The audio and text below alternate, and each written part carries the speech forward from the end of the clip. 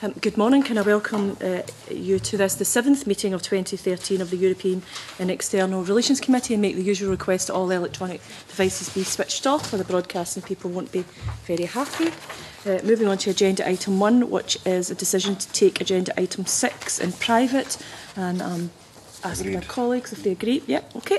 Agenda item 2 is moving on to our foreign language learning inquiry in primary schools, and one of our committee members, Helen Eadie, will give a brief feedback of the visit that she attended in, is it Donnybristle Primary School? Yeah. Oh, yes. So Helen, if you would give us your brief overview of your visit. Okay, thanks very much, Kibina. Yes, it was a very welcome, although belated visit. I think we're quite late in the programme of visits to schools, but we were very pleased to meet with, I thought, enthusiastic teachers. We captured with them the fact that they were very encouraged by the prospects of there being increased developments in this particular area.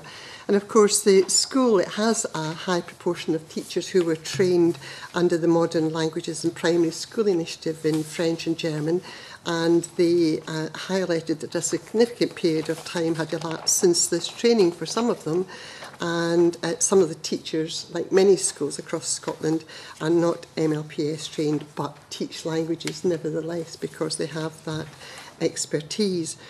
And like other evidence that we've heard in committee, they also, there's been the issue of continuity from primary to secondary school, although this school has not experienced any problems of transition for the children who wish to carry on with their language training when they moved from secondary school, although they did mention that local secondary school may move its emphasis to Spanish. Previously, I think when my daughters were at that school, it was German and French that they had taught there. It's interesting to note that because that language isn't taught at the primary school, so clearly that's an issue. And the teachers noted that there was a great variation in the levels of the language skills amongst the primary schools in their cluster that feed into the local secondary school, and they found it frustrating that pupils with more advanced knowledge from Donnybristle could be held back by those from other schools with lesser abilities, and I take it that that's probably an issue that applies right across Scotland as well in other examples. And the local secondary school did have an arrangement to allow a specialist languages secondary teacher to work with Donnybristle pupils, which everyone found very helpful. The teachers did highlight particular issues for them, and that was that in their local authority, in recent years, the local authority had begun a policy of composite classes to save resources, which had made the class teaching much more challenging for them. And the foreign language students had assisted the language teachers in previous years, which teachers had found to be very beneficial. So that was a helpful point that they'd had. And the languages were taught with a level of immersion. For example, Primary 7 had created a French cafe when students studying the topic of food, and teachers thought that the immersion technique was important and more purposeful and effective. And I think we've heard that in evidence that we've had from other witnesses here. But was challenged in this overcrowded curriculum that they felt that was an issue for them. The Donnybristle teachers liked a model used in Canada where teachers could take 1 year out in every 5 years to work abroad and learn new skills and travel. Pay was overall lower, and the pay as 4 years pay was spread over 5 years, and I thought that was an interesting example that they highlighted for us. However, the Donnybristle teachers felt that this was more than compensated for by the ability to recharge and learn new skills in that year off, because as we know, everyone has a possibility of burnout, especially in the teaching profession and some of the more intense professions. and it would appear that that was something that they felt was very interesting and would like to see it developed here, I think. They also supported a pilot of introducing Latin in another Scottish school on the basis that this would encourage learning of language structure. I think that they said that this was one of the languages that really, so many other foreign languages across Europe has a root in Latin. And then the input from the community, they felt that parents didn't have a great input into languages classes, unlike the examples I think that you, convener, when you did your visit, but were involved in other types of classes that often helped in promoting culture events such as Diwali or the Chinese New Year. And there were a wide range of national languages represented by the school pupils and the parents, including Polish, Russian, Hungarian, Norwegian, Mexican, Urdu and Welsh, as well as Scottish. And the teachers said that the parents often discouraged children from speaking their mother tongue if it was not English, as they believed that speaking English was more important.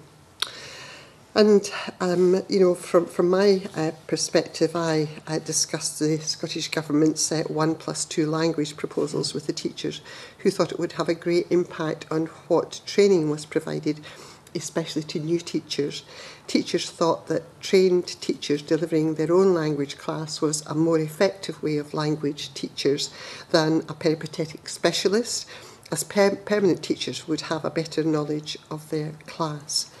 And raised the issue of the EU funding, and the teachers thought that knowledge of EU funded opportunities was usually acquired randomly. There was no systematic approach, through a universal approach. So I think, Minister, that's maybe something to feed back to the Scottish Government, because it is an issue. They were not aware of information from the British Council. One teacher had been on an EU-funded visit to France due to the opportunity being highlighted by Le Français on Écosse on a teacher training course. She described the application form as difficult and had given up a week of her holidays to go so that the school did not have a problem of backfilling her post. So I thought that was really helpful, that visit, and although it was late on in the programme of visits, I felt it was very useful, and thank particularly Jenny Goldsmith for coming with me and helping me in the visit. So thank you, Convener. Okay, thanks very much. Any questions for Helen? Lily? Thanks. I was wanting to ask Helen, did the school use any particular IT equipment and software to assist the teaching of languages? They didn't show us any, and I don't recollect them talking about it, but I'm sure that it's one of these things that maybe it just didn't come up in the conversation. If it was of special interest for you, we could always make contact with the school and ask them again if you felt that that was something you wanted to know, Willie. Thank you. More questions? No. Can I thank you for your feedback, Helen? It's very valuable, and although you're saying it's sort of a late in the inquiry, I think it's still very valuable to hear that, because we've got different sort of a patchworks across the country of different bits of information that schools have and have not got, and it's good to see that and incorporate that into the recommendations that we'll make. Thanks very much. I mean, I think they were enthusiastic, but just recognised the challenges that were there. Okay, thank you. Happy to move on to agenda item 3. Yeah. Okay, agenda item 3 is, again, our foreign languages and learning in primary schools inquiry, and we are delighted to have on our panel today the Dr Alasdair Allan, who's the Minister for Learning, Science and Scottish Languages.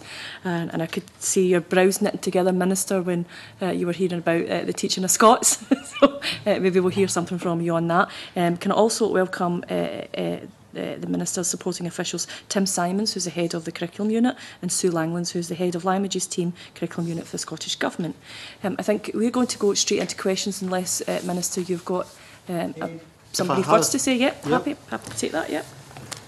I'd like to thank the committee for the opportunity to be here today and to talk about learning and teaching of languages in Scotland's schools. I'm aware that your inquiry has received a great deal of interest and a great deal of comment indeed as well in the media and beyond. And I'd just like to say I'm pleased about that because needless to say, in the world that we live in, the importance of languages can't be underestimated. Now, I'm somebody who has personally quite an interest, as you alluded to there, quite an interest in languages in general, and I believe that the case for more language learning is pretty self-evident. An ability and a willingness to pick up other languages is hugely beneficial to young people, both culturally and economically in their future lives. There's plenty of evidence that multilingual young people have a competitive advantage in the job market, and this is true of global companies who need to be able to do business around the world. But it's also increasingly true of the job market within Scotland itself. I think that's something that we often forget, where a job may well go to somebody who happens to have an ability in languages because of that competitive advantage, because of their ability to converse, whether it be in German or Polish or to make a phone call in Spanish. And I believe now is the time to create a cultural and educational environment which attracts children and young people to learn other languages and, crucially, expects it to be the norm. The government, as ever, is determined to be ambitious, and being ambitious is a good thing. We had a manifesto commitment to create the conditions in which every child will learn 2 languages in addition to their mother tongue. And it's vital that children are given these opportunities. And so the report of the Languages Working Group presented strong arguments for giving children the opportunity to learn languages at a very early age. So the government agrees with the working group and will strive to make it possible for young people to start to learn a second language from at least primary 1 and a further language from primary 5 onwards. Now, I would like, Convener, to acknowledge that delivering additional languages from primary 1 is a bold and ambitious objective. There will be significant challenges for schools, but it can be done. And some schools are already providing such early access to language learning. I visited schools such as Sacred Heart Primary in Glasgow, where I saw deeply committed staff teaching not 1 but 4 languages, with all pupils learning at least 1 from primary 1. And I know from what we've just heard from Mrs Eadie that the committee have obviously visited many such committed schools around the country. As a government, we certainly recognise that an earlier start to language learning may be something that raises challenges in terms of a school's capacity to deliver. Some teachers may not have language training, others may wish to update those skills, and therefore it will be essential for local authorities to provide an accurate picture of their existing provision and use that to plan ahead. This is a national policy, but it is clear that successful implementation will depend on local authorities' drive and determination to make this policy a reality. And I want to say, Convener, that I don't see local authorities as a passive consumer of this policy, but from all that I can see, active and enthusiastic partners in its development. I know there's been a lot of discussion around funding for languages policy, and I'm sure there'll be more today. I take this opportunity, however, to clarify what the £4 million allocated for this budget year is for. Now, some witnesses who have given evidence previously to this committee have referred to the £4 million as being a drop in the ocean and that more is needed to implement the policy.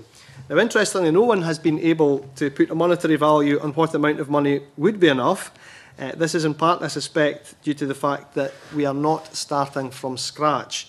As Mr Coffey pointed out, we are not suddenly bringing languages into primary schools where there has previously been no provision, and crucially, we are not suddenly bringing teachers into primary schools where teachers have been a novelty.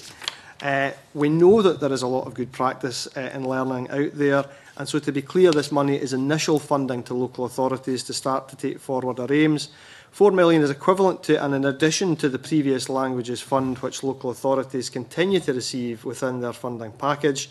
The aim is to support local authorities to deliver this commitment over 2 parliaments, that is by 2020. And local authorities are best placed to decide how to spend this additional £4 million this year. It could be used for training teachers, for creating opportunities for teachers. It could be used for foreign language assistance, and it is for each education authority to make those decisions. Feedback on how the money is deployed in 2013-14 will be important in determining what funding is needed in subsequent years. And by way of conclusion, I just want to add that our commitment to an ambitious, and I use that word again, an ambitious new direction in language learning sends very strong signals that Scotland is open to business and to the world, and I hope that this ambition excites and engages not only those with an interest in language learning, but everyone who wants the best for our young people. Okay, thanks very much for that, Minister, and you've answered my first two questions, so thank you for that. Just to open out one of the questions, one of the answers is we did hear a lot of evidence of people saying that funding wasn't sufficient and how it should be spent. And I welcome your remarks this morning about the money should be spent on, you know, local authorities have got the ultimate control over that, but it should be spent on, you know, whether it's training teachers or providing materials or provisions.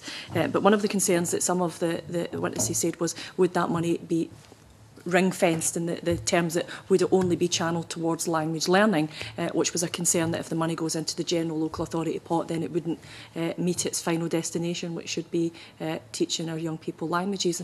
And just wondering if you can maybe give us some insight into that. Well, I think that the enthusiasm is out there amongst local authorities to do this, and I think there's also increasingly going to be an expectation amongst parents and communities that this money be used for that purpose. I see no evidence that local authorities are minded to divert this money in the way that you've indicated, and I think that local authorities recognise the scale of the project and the worth of it, and we have obviously moved away from a culture of ring fencing in most, although not all, areas of local government funding. My strong impression is that the will is out there to make sure that this is used for the right purpose and the purpose for which I certainly intend it. Okay, thanks very much. And moving on to the sort of a best value element of how that money is spent and utilising those funds. Some of the witnesses have suggested a hub approach, and we certainly had Judith McClure here from Confucius Institute who talked about how the hubs were talked about for a long time, but now some of them have been realised. And certainly in my constituency in Hamilton Grammar, they've got a very successful Confucius hub. I'm wondering whether you're minded to recommend or suggest that a hub model would be the best, or maybe again, leaving it up to what the actual local school needs and the local learning community needs. Well, I certainly think that it's obviously up to local authorities and schools to make some of these decisions, but it is clearly, and officials can probably talk about this more than I can, but it's clearly increasingly a model that's being used not just for Chinese languages, but for other areas of the curriculum too, where schools work together. For instance, where clusters of schools work together. And I don't want to anticipate another question, but to address the point that was raised by Mrs Eadie, obviously clusters of schools are in a good position to ensure that there's a progression from primary to secondary in a way that makes sense as well. So I don't know if you want to talk a bit about the hub model at all, one of you. I'll say a bit about hubs, because we also have, in addition to Confucius Classroom hubs, we've got literacy hubs that we're giving some funding to this year. That funding goes to some local authorities, 5 local authorities around the country who have got expertise and innovative models of delivering literacy. And that's something we started funding last year, and the funding is carrying on this year. I think it is for each local authority to decide how best they wish to progress with this, and we'll be looking to authorities when they do their audits. Some of them may come to us and say, we think this is best done through the provision of a hub, which we will then use, deliver innovative solutions, which will then farm out to other schools in the local authority. But I think, excuse me, primarily it's for local authorities to decide how best they wish to take this forward. Thanks very much. No. Helen, do you want to come in and supplementary on that topic? Yeah. Okay. Yes, I mean, I'm personally very supportive of this initiative. I think it's excellent, it's the right way to go, but I'm still worried about the funding, and I'd be very grateful if you could just clarify for me, when you were speaking there just now, in your preamble to answering questions, you said that this 4 million will be in addition to existing funds. Can you tell us what the existing funds are, or can one of your officials tell us what the existing funds are? Well, how much they amount to? Sorry, I beg your pardon for interrupting you there. Yes, I can. Obviously, the £4 million refers to this particular financial year. It's obviously also in addition to the Languages Fund, which local authorities already have wrapped up in their allocation. which is in existence already. But I think the crucial point is that, as I've indicated, I want to emulate other countries in Europe, in fact every single other country in Europe, where all of this is regarded as the norm, and without in any way taking away from the scale of the task that we face. We do want to get to a situation where this is almost a question that isn't asked, in the way that we don't ask how much does the government provide to ensure that mathematics is taught in primary schools. Perhaps some people do, I don't know, but it's taken as a given that is part of the primary school experience. I think we want to get to a situation where it's taken as a given that children coming out of primary school are expected to have some exposure to other languages. But to answer the question, I am talking about this year's budget, and I'm talking about £4 million in addition to the Languages Fund, which is already wrapped up in the local government settlement.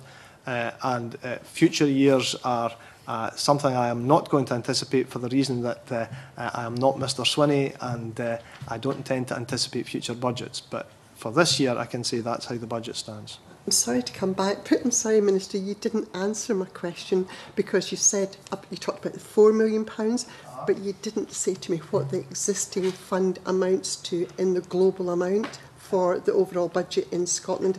And I don't mind if you can't answer it. I just was hoping one of your officials could actually answer that, please. I'm sorry if I misunderstood you, Mrs. Eadie. I certainly said that £4 million has been allocated anew on top of an existing £4 million. It was that existing amount of £4 million. Oh, you've got an existing amount of £4 million plus £4 million, which is £8 million. Is that what you're saying? Well, officials right. can come in on this, but £4 million is already in the allocation for local authorities. Yeah, previously there was a ring-fenced budget, which was called the Languages Fund, and it was allocated to local authorities on a distribution model, and that was wrapped up and not ring-fenced at the time of the Concordat with COSLA, and that was wrapped up in the grant-aided expenditure that now goes to local authorities for them to in their overall package, for them to decide how to utilise. So to confirm the Minister's point, it was £4 million plus another £4 million, £8 million. And if I may, has a guidance certificate, a letter gone out to every local authority on this as well? That,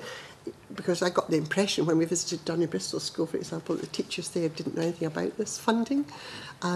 So, you know, I'm just anxious. Secret from local authorities or anyone else? We were discussing with COSLA just yesterday about this new £4 million, because obviously we need to talk to them about the distribution model that will be utilised. But local authorities know about it.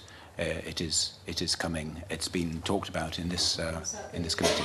Education conveners. Sorry to cut across you, but was that the education conveners that you were discussing this with? We were talking to officials in COSLA. Oh, officials, but not councils directly themselves. I should maybe clarify that this has been made public. So, I mean, education conveners, as I say, this is not something that's been kept private in any way. Local authorities have been made aware of this. COSLA's been made aware of this. Obviously, local authorities will wish to share this internally with education conveners and others, but it's not something that's been kept from anyone. I want you to succeed with this. I'm not asking these questions to be difficult, but you know, the impression I got is that not everyone's getting the message, especially people at the grassroots. And you know, I think you're right. I mean, I've visited 5 countries across Europe at Easter, and you're absolutely right. Every one of them, you know, I talk about Eastern European countries, ones that are supposed to be behind us in development. From 5 years old and upwards, they're getting this language teaching, so it's the right policy. But we want to make sure the measures are in place for it to succeed. I certainly would agree with all of that. Okay. Jamie, brief supplementary? Yes, the £4 million, sorry, is allocated, that's £4 million allocated between the 32 different local authorities, is it? This is for Scotland, Yes, so the total is £4 million between the 32 local authorities. And is that on a per headage basis within those areas? Well, this will come down to the local government settlement, but maybe you can talk about that. Yeah, oh yes. This is the thing we were talking to COSLA officials about yesterday, as the distribution model on. So they're going to come back to us with some proposals for how it is best distributed, how it's most fairly distributed between the 32 authorities, whether it's done on a per head basis, on a pupil basis, or teacher basis, or a school basis. You know, they have to consider all of that, and no doubt they'll be taking it to their executive and their councillors to agree on the best funding. But they know it's coming, and it's £4 million between 32 authorities. Sorry to ask you again about this, but the £4 million that's already there, how is that distributed? Is that on per pupil basis or on a... It's wrapped up in the local government settlement, so it's done on the same formula that the rest of the local government settlement is for local authorities. And the new formula then will be on the same idea? The new formula for distribution is something that we're presently seeking to get an agreement with COSLA on, so that's something that's under discussion just now. Councillor? Yes, it's just a supplementary on what you've already had discussed. The additional 4 million, is that also going to be ring-fenced or not? I think the direction of travel, as I say, is for not ring-fencing it. I don't think there's any indications that that's the way that we're likely to go on that. But as I say, the strong pressure, I think, would exist, and the strong will would exist within local authorities to make sure it's used for languages. Yes, yes. Okay, thank you. Okay, I've got one final question for you, Minister, before I open it out to the colleagues on the committee. And it was, you'll be aware of the Higher Education Academy report that was published yesterday, which is a review into the present state of Slavonic and Eastern European studies in higher education. And I know our focus is on primary education right now, but there has been a bit of interest to the committee from outside bodies about a comment on that, and I'm really just looking for a comment on it from you at this stage.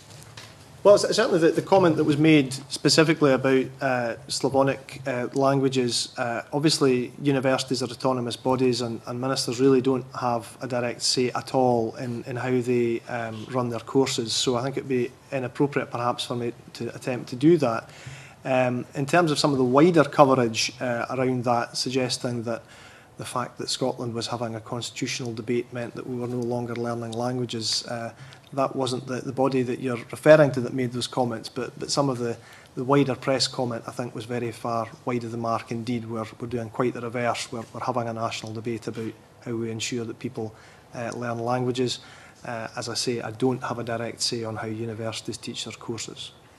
I think just for a matter of interest, one of the primary schools that the Vice-Convener and I visited in Glasgow, there was a young woman there from a Russian background who started a Russian club, and they were teaching Russian in the class, but the parents and pupils were coming to an after-school club on Russian, and I think some of the issues was about whether we were teaching a Russian higher, was some of the comment yesterday, but certainly what we seen at primary school level was really enthusiastic young people using the skills of their mother tongue to inform and peer educate not only their contemporaries in their classroom, but the parents and the teachers as well, which I think, you know, for me, this inquiry that we've conducted right now, certainly the evidence I've got is not about qualification, it's about confidence, and about building that confidence into our young people at the earliest stage. And I think from the Russian point of view, certainly what we've seen from a small acorn, I think will grow pretty well. So really, that was just for your information more than anything. I think the phrase you used there about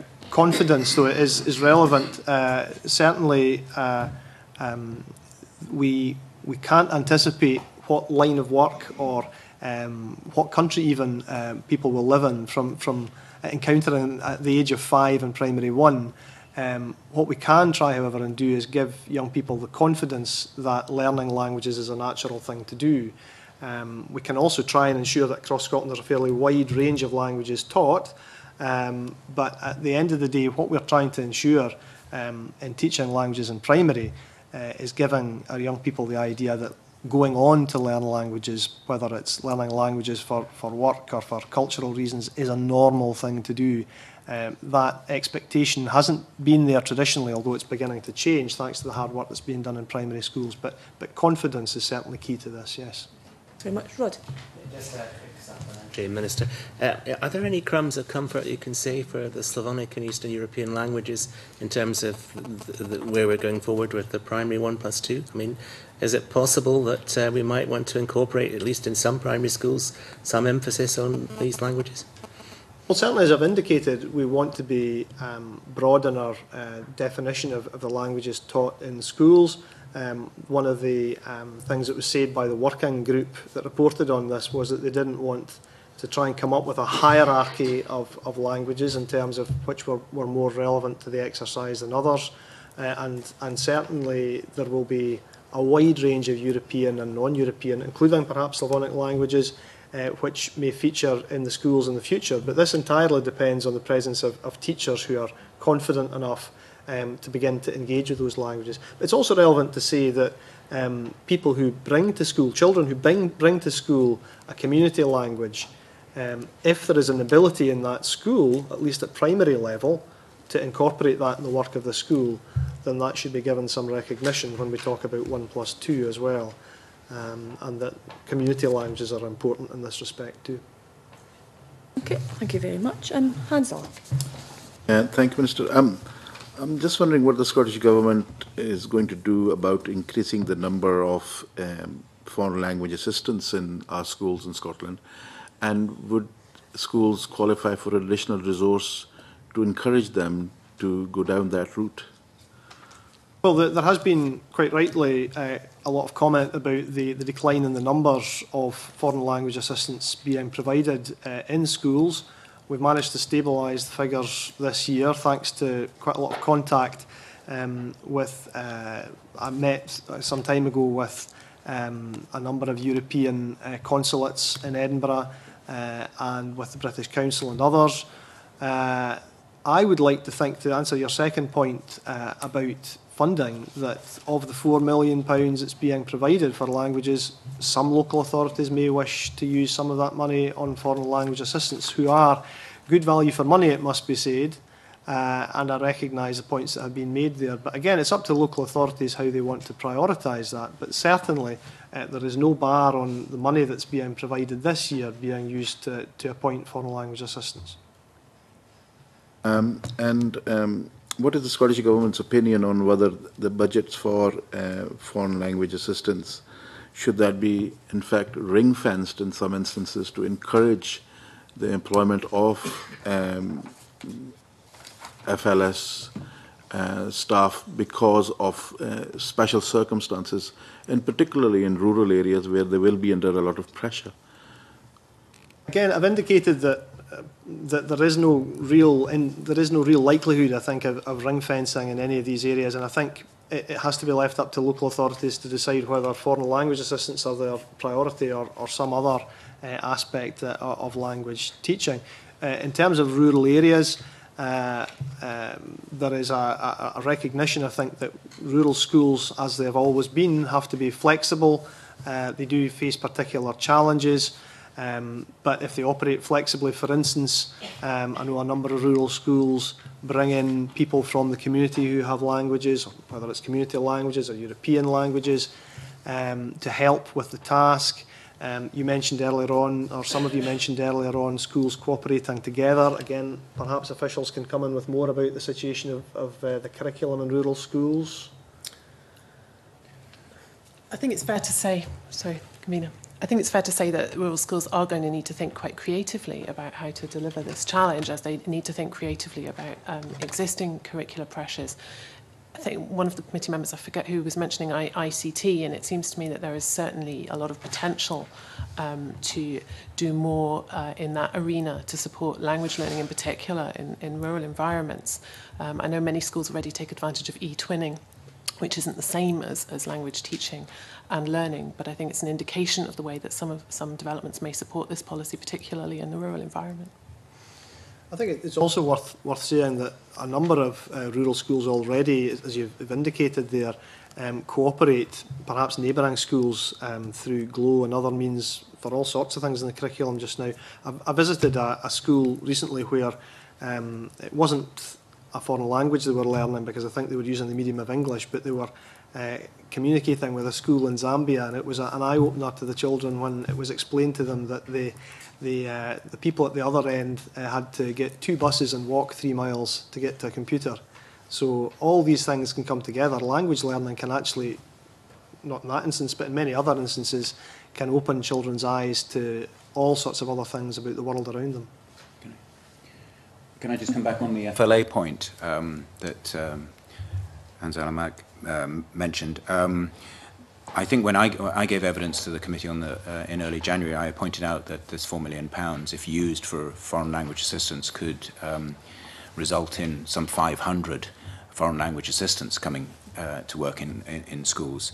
But we were talking to one of the authorities who was wanting to know more about the £4 million for this year, and they confirmed to us that they will now be taking foreign language assistance, whereas before they hadn't been. So I think, some authorities are thinking about the advantages a foreign language assistant can have for their schools, to have a foreign national in their schools to not only talk the language, but to tell them about their country and what happens there. So that's a global citizenship agenda that they'll be also delivering in that. So I think local authorities could well use this funding for foreign language assistance and benefit on many areas as a result. That brings me nicely on to my next question, and that was, how can the Scottish Government assist schools to tap into the European funding that's available? I understand it's used and applied for, particularly from Scottish schools, and I'm wondering whether that assistance could be got without tapping into the 8 million that they're going to be getting, because hopefully they'll be, in fact, bringing new monies in. And so, what, if anything, is in the pipeline to encourage that to take place? Well, yes, the answer is that would be new money if it's European money, and I think one of the things that we can certainly do is try to simplify the process, simplify the process, particularly for Comenius programmes, but there's also obviously Erasmus programmes, the new Erasmus programme, Erasmus for All programme from 2014, which will take in both Comenius and Erasmus, and I think there is much that we can do to promote those, but I think you can talk more, Sue, about those. Certainly happy to support what you've just been saying, Minister, and I think we absolutely recognise that there is a challenge here for teachers and for local authorities in getting through some of the bureaucracy around this, and would see this as quite a key plank of freeing up more resources from European level. I mean, it's possible, of course, to pay for foreign language assistance, and they are very good value, but it would also be possible to secure Comenius assistants to come and do similar, if not identical, work in schools to great benefit and possibly at reduced cost. And some of that is about negotiating the bureaucracy. So absolutely, we fully intend to work with the British Council and other relevant organisations, including SILT, to try to negotiate this better so that we're tapping into more resource on this. Clearly, there's potential. Just to come back, I was more keen to see the path that we would take. I mean, how do we do this? How do we encourage schools to participate in that? Are we going to actually set up a system where the schools can contact someone centrally for that assistance, so that we can, so we're not trying to reinvent the wheel every time a school wants to apply for something, or a cluster for that matter? Again, I don't want to say that I have an answer to that yet. That is something that certainly is being worked on, but I think we do want to avoid the situation that's existed in the past where, for instance, Comenius, I think it's fair to say, has been underused. And we want to find out why, and if government can do something to try and simplify that and bring schools together on that, then we will certainly try. Very helpful, thank you. Okay, can I bring Helen in, because I think Helen's got specific questions around about Erasmus and Comenius, and move on to your other questions. Thanks very much, Convener. And I think it was one of these issues that when we were speaking with the teachers, particularly down at Bristol School, one of the issues that they brought up was the issue of getting, first of all, time off, but also in getting that time off, there needed to be the backup support. And so, I mean, I think one of the issues that maybe representations need to be made to Brussels about is that whilst it's fine to give the package of support for finance for the teachers to travel to other schools across Europe, one of the issues that maybe needs to be addressed in that is how do the schools get the backup funding for that? Should that be funding through part of the Erasmus programme? Because you can't just take a teacher out of the equation and then leave the school without. Somebody somewhere needs to pay for that teacher as well. So maybe that's an issue that could be made through representations to Brussels when programmes are being reviewed. And I think it is an issue about this publicity about all these programmes, because certainly when we saw these teachers at Donnybrook, they said it was very random, and we heard that from some of the witnesses that we've had before us as well. And we really are keen that this, does succeed, this programme. So, and I think if you look at a previous report that the committee had before it, when we were looking at all the funding programmes across Europe, and I would appeal to you to raise this with all your ministers, Minister, and that is that, there is EU funding that I don't think we're working hard enough at accessing, and that's not to be critical about officials. I know how extraordinarily difficult it is to access that funding because I've done it personally.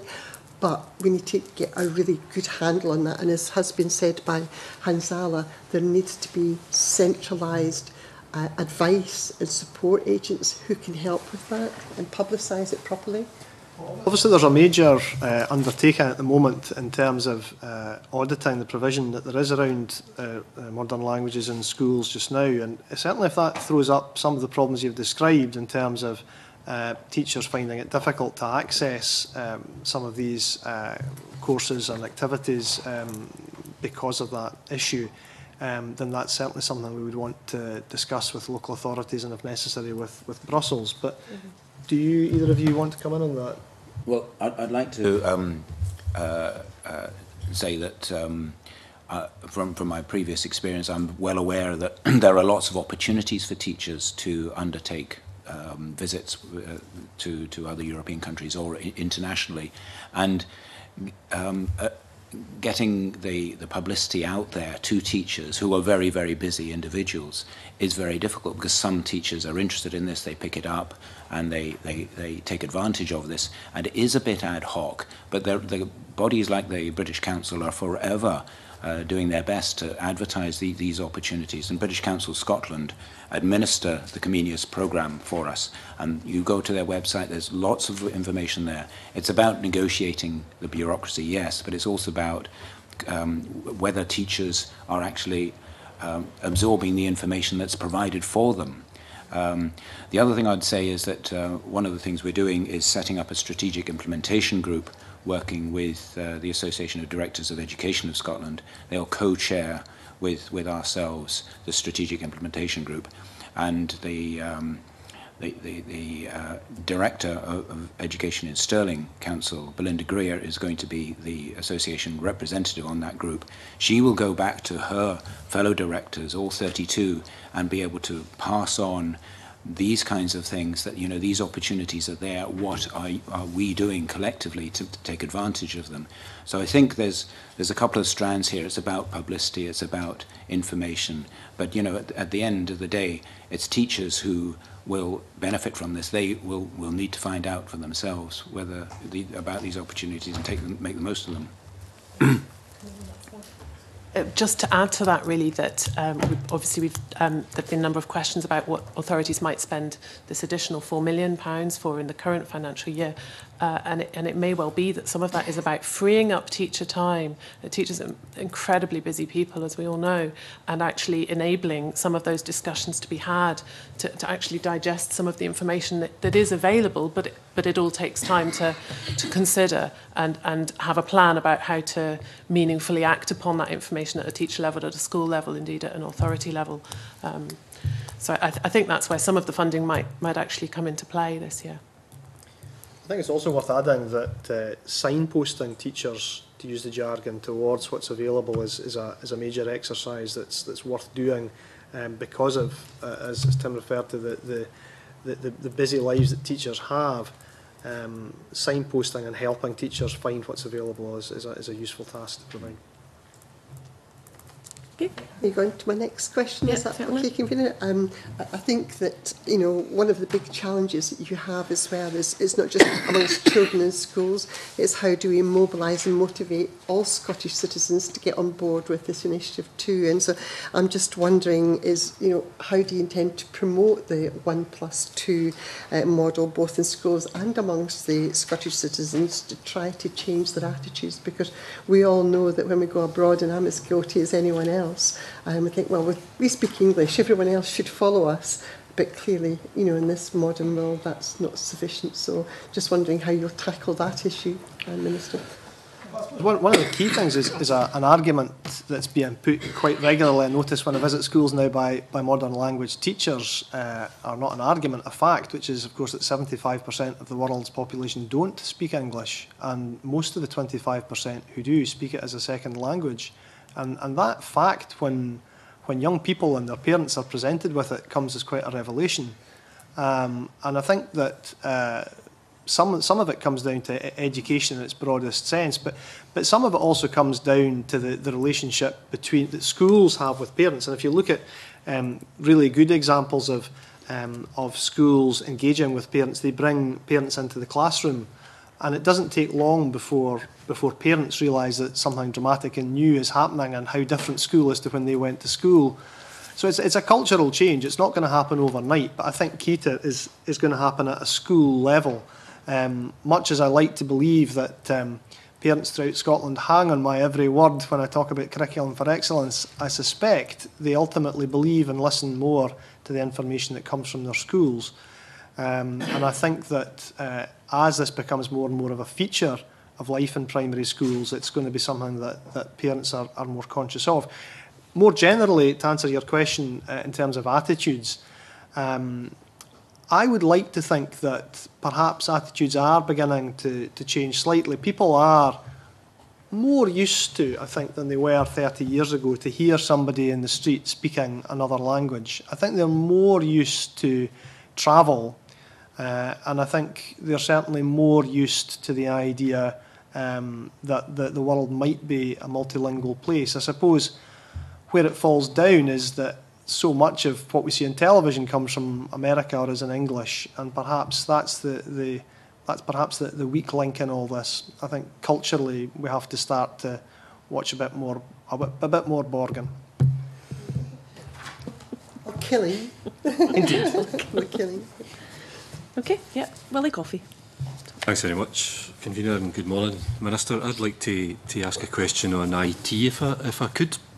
Some of our witnesses, their experiences of using Glow in particular were not particularly successful, they were telling us. And I wanted to ask, as someone who has worked with Learning and Teaching Scotland, it's now Education Scotland, for many years, and seeing, in my view, the successful implementation and impact that technology can have in learning and teaching, could you tell us a wee bit perhaps about Glow itself and how we plan to deploy that perhaps more effectively to assist with the teaching of modern languages in the primary? I think it can have a major impact, and I know from experience that we have incredible skills and abilities within that organisation at Education Scotland to make a real impact here. So I was hoping to get your views on where we are with Glow and the IT impact in learning and teaching in particular.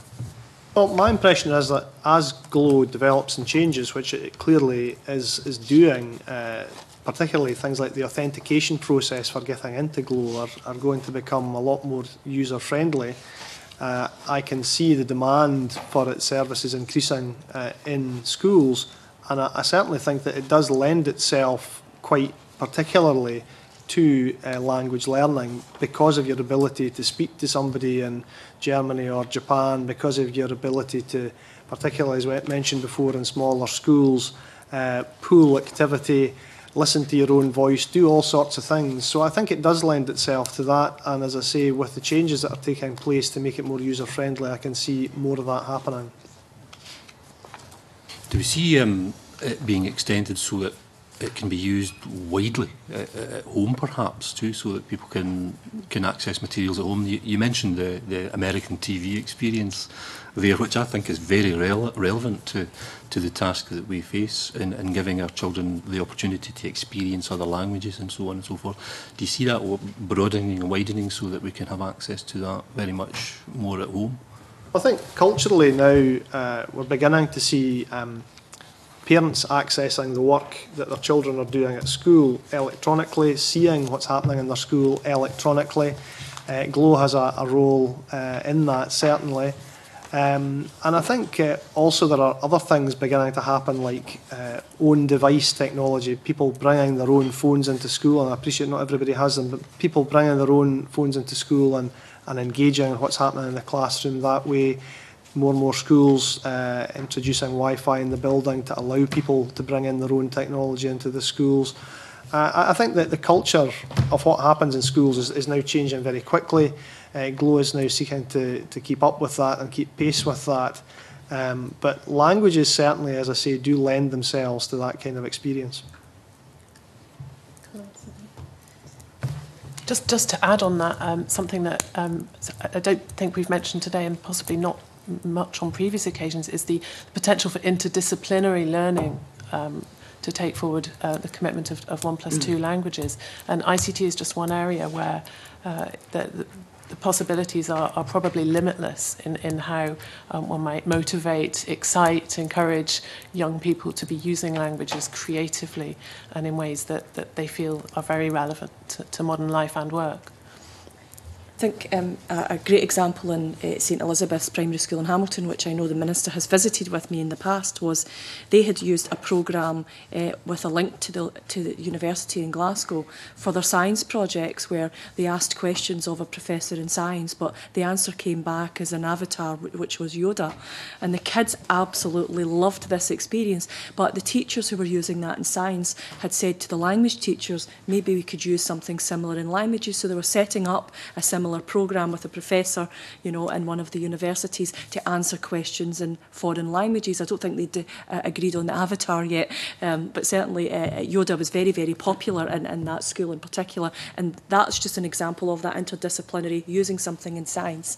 How can we then use that, you know, in another subject, and maybe at some point bring both of them together as well? So that was a great example of teachers innovating.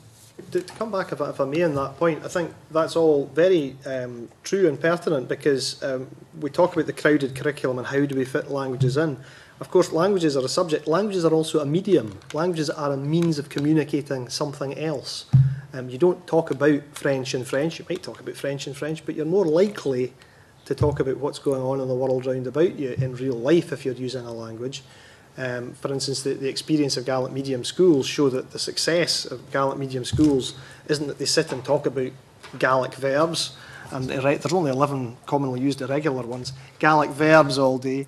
They talk about science, or they talk about history, or they talk about maths in Gaelic. Now, I'm not suggesting that in primary schools, which aren't immersion in the way that Gaelic medium schools are, we're going to have quite that experience, but I do think that increasingly, as this rolls out, we are going to see children using the language that they are learning for something practical in the classroom. And I think that is a conceptual leap we have to begin to understand as well. Well, that's exactly where St Elizabeth's were, because the day we were in, and it was my colleague Claire Adamson and I, they decided that day everyone would speak Spanish for the day. So it wasn't just during the lesson, you know, it was whatever lessons were going on that day, whatever games were being played, and what they were having for their lunch. And they all had a discussion about what was in their packed lunch in Spanish.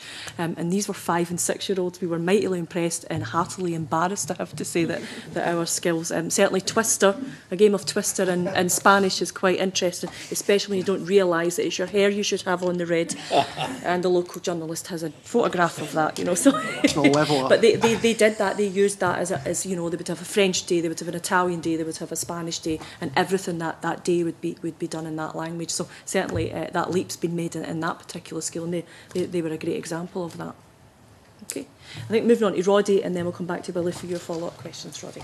Minister, we heard kind of evidence from people about the importance of primary school teachers having a language qualification. What's the government's kind of current thinking on that issue?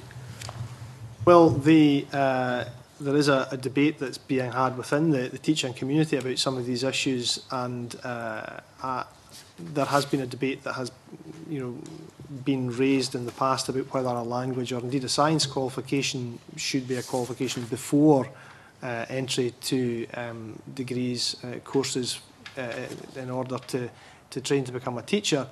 I think the more prevailing mood at the moment is that there are opportunities during a teacher education, initial teacher education, where languages can be provided. Certainly I know that in places where this has been offered, where courses have been offered around modern languages, the take-up has been high, the enthusiasm has been high, and I suspect that that will only increase once people see that, as I think they already are, modern languages are going to form part of the primary school curriculum in a routine way. So I don't know if that completely answers your question. Again, officials might want to come in on that, but my sympathies, I think, or the teaching profession's sympathies, I think, are more around providing opportunities around languages during the initial teacher education itself. The General Teaching Council for Scotland is consulting on this issue at the moment. The Languages Working Group recommended that teachers, all primary teachers, should have a higher either on entry to or exit from their teacher training course, and the General Teaching Council is currently consulting on that. I think the consultation ends in June, so it will be for them to decide on it. But I think the general feeling is that by doing that you would perhaps exclude some teachers who, or potential teachers who would be extremely good teachers. And so I think, as the Minister mentioned, that there's also been a debate about whether primary teachers should also have a higher qualification in science to enable them to better deliver science education. So the debate is out there, and the jury's out. I think the reason that it was one of the few recommendations of the working group that the government only partially accepted was because we respect the role of the General Teaching Council, in a sense, to have this debate before we step in. I think that the teaching profession itself has to some extent answer that question. In response to the National Partnership Group report, the government supported the establishment of a formal partnership between local authorities and universities as a way of enhancing the early stages of teacher training. How's that progressing? I think I'm going to have to defer again. Yeah, I fear we may not be able to provide a full story on that in this meeting this morning, but happy to find that information and be in touch. Well, it would be helpful if you could provide that information. We can certainly come back on that, yeah, but okay. I have to admit that that's something I will have to find out more on for you. Are there any other initiatives underway supporting teacher training in CPD for languages for both existing and new teachers? Well, for instance, one of the things that's happening around the audit or the examination of what needs to be done around languages in primary schools, one of the things that's being done is trying to assess what skills already exist. There will be people in primary teaching who have formal qualifications in languages. There will be people who have languages who've never really used them in teaching. There will be people who have an aptitude or an interest in using languages in primary schools. We need to firstly assess of what those talents and aptitudes are. But I think there's also a recognition from the outset, and again it featured in the working group's recommendations, that we can't pin all this cultural change on new generations of teachers and their initial teacher training. We do have to look at what the opportunities are for continuing professional development, and do so from a relatively early stage, and recognise that this will be a major part of continuing professional development for primary teachers in the future. Some witnesses finally said that lessons could be learned from the 1990s about issues in terms of the lack of priority and resources given to languages and not tracking teachers who've been trained. What do you say to that? Well, I suppose the point I made earlier about trying to assess what skills are out there is partly to do with that, and trying to track the aptitudes and abilities and existing training that teachers have. I wouldn't say we want to track all teachers in every aspect of their continuing professional development, but I certainly think it'd be a waste of our resources if local authorities didn't have some idea where to find people, particularly when we're talking about schools cooperating more closely together in future. So yes, to some extent we need to do that. Again, do you want to come in on that at all? I just want to add, just in general support. You know, one of the bodies we fund is Scotland's National Centre for Languages, SILTS, and they have.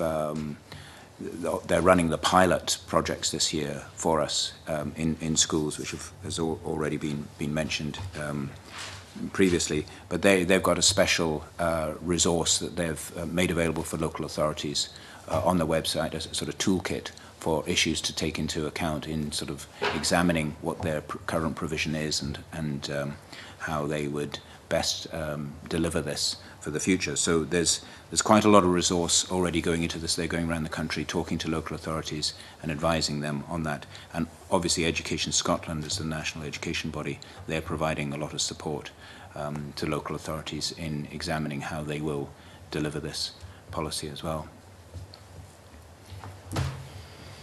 But two supplementaries on this topic, Hansala and then Julie.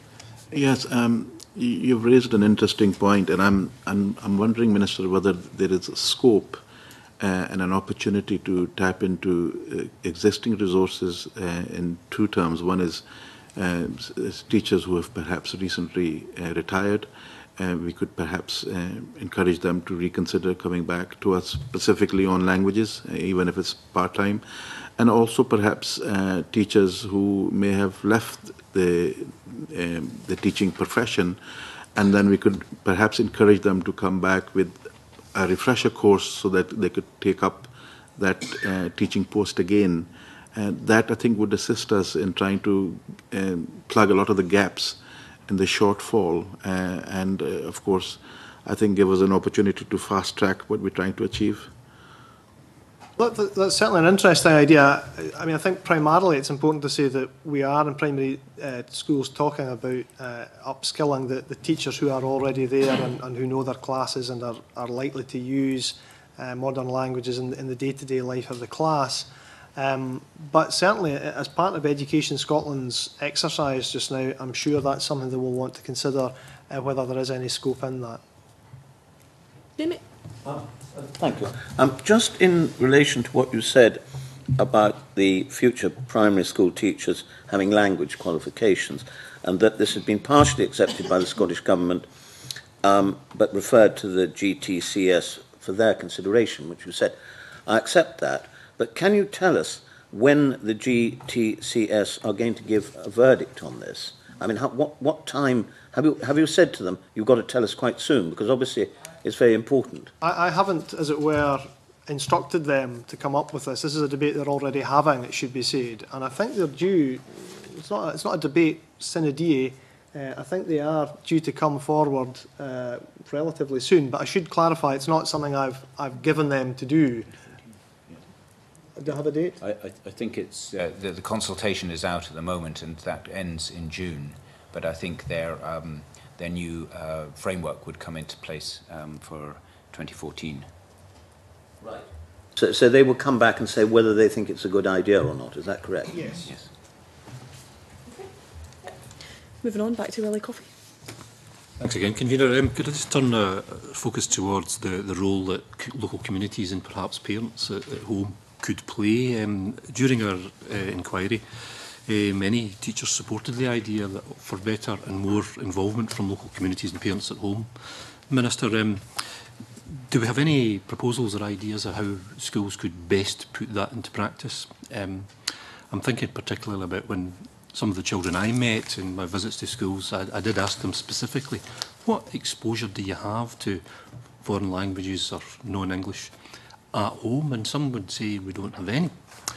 So we've mentioned the impact that the IT could play there in a significant role, I think. But do we see any other potential advice that we could offer to local authorities and schools to widen the impact in this and to involve communities and schools in this initiative? Well, I suppose to some extent the obvious answer to that is that schools, and this is something that schools quite often now do, is sit down and count how many languages are actually spoken in the homes or that are represented in their school. I know that in the Western Isles, where I represent, I think one of the schools, maybe the local authority as a whole, came up with a list of 16 without trying very hard. And I think that one of the ways that children can be made aware of the existence and importance of other languages is what's often a revelation to them, which is that some people in their class may in fact speak another language to their parents. And that can be a tremendously worthwhile exercise in itself. And speaking to some of the children during one of my visits, their desire was to learn American. One of them wanted to learn American. But I detected too from some of the responses that parents were wanting to be more helpful. Perhaps parents that didn't themselves have a second language at all, and they were looking, I think, for a connection to assist, because they're very supportive of this initiative and they wanted something, perhaps the school, to do something with the local community or to invite parents to be more participative in that. And I think, convener, I'm just looking for suggestions or ideas or advice from the Scottish Government that could bring that process much further forward.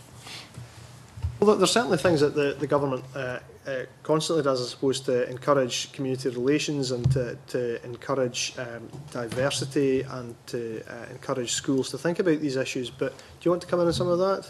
Sure. I think schools have quite a very significant challenge already in terms of how best to engage with parents and communities about the education of the children involved in the life of the school. And speaking as a parent of a primary one child, it's been very interesting to see what comes from school in terms of expecting parental involvement, simply informing myself and my husband about what is going on, and indeed inviting us to events. We routinely receive things on literacy, on numeracy, invited to attend assemblies, science fairs, across a range of curricular areas. I would hope that in a few years' time it is a norm that sort of information is flowing on matters around learning other languages as well, that as well as a few words to spell at home, you might have foreign words that are expected to practice. It's the mainstreaming that the Minister has alluded to already, and I would view that as part of the existing challenge of engaging parents and bringing parents into the substance and the experiences that their children are having in the school. And on that mainstreaming point, I suspect that in Germany, if 11-year-olds were coming home without some ability in English, or if in Italy 11-year-olds were coming home without some ability in French, parents would be knocking on the door of the school in the same way that here people would knock on the door of the school if people came home aged 11 without some ability to count. I think it's that big a cultural change we're talking about. Thank you for that. That kind of neatly moves me on to my second question about how do we fit it all in. There's a number of contributors during the course of this had said we're really busy at the moment, the curriculum is already very tight. How can we possibly fit in one language, let alone two, an additional one? So what are your thoughts on that, Minister, about how we can make the curriculum as flexible as possible to enable this to be done successfully? Well, I certainly wouldn't want to try and minimise the extent to which this will require work, and it will require planning. And I would certainly acknowledge that teachers are very busy people. I think you mentioned flexibility, and I think that this is what's key to all this, which is that the curriculum for excellence in primary schools is all about flexibility. It's all about allowing teachers scope to bring in new material to allow people to learn at their own rates. It's all about ensuring that there's cross-curricular work. And as I've indicated already, if there's one subject that lends itself to cross-curricular work, it's certainly languages, which can be used to talk about pretty much anything. Now that's easy to say, of course, in advance. I appreciate the degree to which there'll have to be training and planning and work. But I do think that it would have been difficult to do this if we'd been working under a system where we didn't have the flexibility that Curriculum for Excellence provides. I think it would be very difficult to do if we'd been working with a system which sought to plan out hour by hour, as the French Education Minister does, what happens in every school every day. I think it's only possible to do when we allow teachers discretion, and I think for that reason, Curriculum for Excellence makes it possible.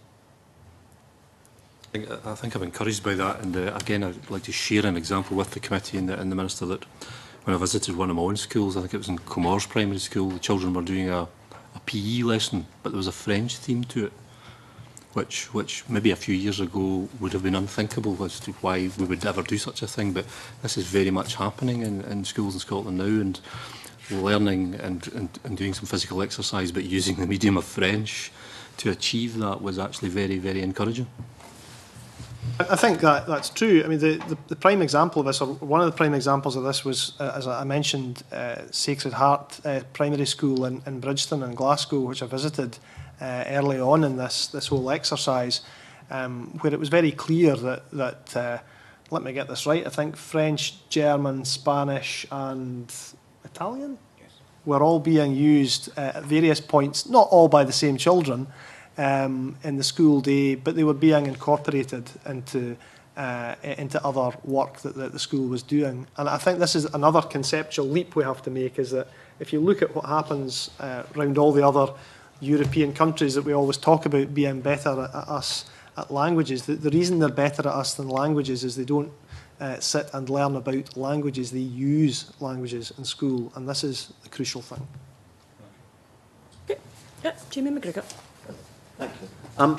During the evidence session, the committee has heard concerns that children are going from primary to secondary schools sometimes have difficulty in continuing the languages they've learned in primary, and resolving this must be one of the keys to the Scottish Government's 1+2 proposal. Now, the Scottish National Centre for Languages research has highlighted that only a third of primary schools currently have a transition plan on languages with their secondary school.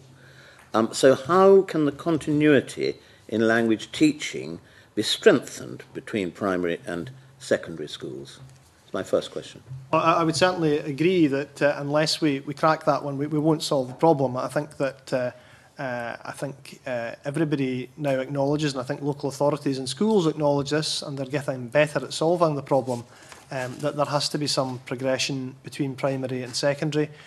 We've acknowledged that on a whole range of fronts. Curricular thought has been given to this in a way that never used to be on all sorts of things. There was never any real consideration as to what happened to people going from primary to secondary on any front. But certainly on languages now, we do need, I would agree, to make sure that the knowledge that perhaps people have gained of a language in primary school doesn't go to waste, as it were, in secondary school. And for that reason, the feeder schools, as it were, the clusters of schools that feed a secondary, do have to and must cooperate. It will also require all sorts of thought to be given to workforce planning and other things as well. But yes, the working group was quite clear on this, that problem does have to be solved, and government and local government have to work together to ensure that over the course of the coming years it is. I completely concede that.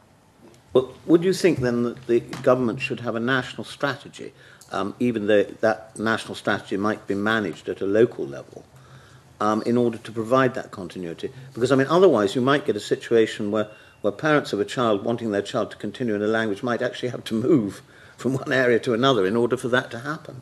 Yeah, I think that, I suppose the national strategy is firstly curriculum for excellence, and secondly what we're doing just now in terms of a languages strategy. It does come down to local authorities to make sure that it works, because they are the education authorities. But the two activities of government, and their big activities I've mentioned, would certainly count, I think, in my view, as a national strategy. I think that we do have to make sure that what children do in primary school counts for something in secondary. And with that in mind, Education Scotland is presently looking at the whole issue of progression to come forward with more detailed thoughts, not just on how to ensure it happens, but to some extent to make sure it's measurable as well. And finally, Minister, well, you talked earlier about companies who do business across the world. And I've seen a list of the languages which seem to be most in demand, which I think are the top three are French, German and Spanish, and obviously Mandarin creeping up the scale. Now, with your national strategy, are you going to have a strategy that looks at what sort of languages the pupils should be getting in this 1+2 in order for them to be practical for promoting Scottish business or trade or generally, which are practically useful. And I'm not suggesting any languages are not practically useful. I know that the point of any language is good for children to learn. But, I mean, will there be a strategy on what sort of languages children should be learning in the schools? Well, I think that the point I made earlier about it being beneficial that we have a reasonably wide palette of languages available is based on the idea that we don't know where a child will end up in their life. I absolutely agree with the point you've made about some of the world languages that are important and are being taught increasingly in school. Spanish is increasingly popular. From a very small base, Chinese languages are beginning to be more popular in school, and some effort is going into all of these areas. But the working group interestingly came forward with the view that it didn't see a hierarchy of languages in this, and I suppose partly that was to do with the fact that we must work with what we have and the people we have and the interests that people have. But I think also because there was a recognition that having that wide choice of languages available in schools across the country was more likely to engage the interest of young people. And to come back to, I think some of you alluded to yourself there, it is partially about attitude. It is partially about ensuring that people have confidence about learning other languages. I mean, it may be that somebody in their career thinks back to what they did at school and the language they did in primary 3 or primary 4. It may be that they do that. It may be, however, that they learn a completely different language. It may be that they learn a language their teachers had never thought of. But because, like most people in Europe, they've been exposed to language learning in primary, it comes as something quite natural to them and they're not embarrassed about trying. So I think these things are all significant. Well, can I have one last final? There's obviously a difference between a large school in an urban area and rural primaries, which you'll know yourself, and rural secondaries from that point of view. How would you bridge the gap, which is obviously going to appear, where a very large school with better funding can have more teachers doing different languages, and smaller schools, which are going to be limited, as far as I can see, by having maybe a limited amount. So you might get, as it were, different classes of schools as far as language learning is concerned. Is there any way you can bridge that gap? I appreciate the danger that you're pointing to there, although, as I say, in primaries, primarily the teaching of modern languages is anticipated is going to be something that's done by classroom teachers. So to some extent there's a level playing field there, but I fully appreciate that the complexities of what we ask of schools, what we ask of teachers, means that there are particular challenges in rural areas or in small schools, and that's why to some extent there is cooperation between schools on a number of these fronts. I don't know if somebody else wants to talk more about rural schools, which are going to be an issue in the coming days more generally. Well, the point I would make is that in other European countries there are small rural schools, and they deliver young people with an ability to converse in other languages, an openness to converse in other languages. And going back to what the Minister was saying about the change of attitude and the transformational change in the approach to languages, this is the norm in other European languages, whether they're in urban schools or in small rural schools, and it's that kind of change that we want to replicate here.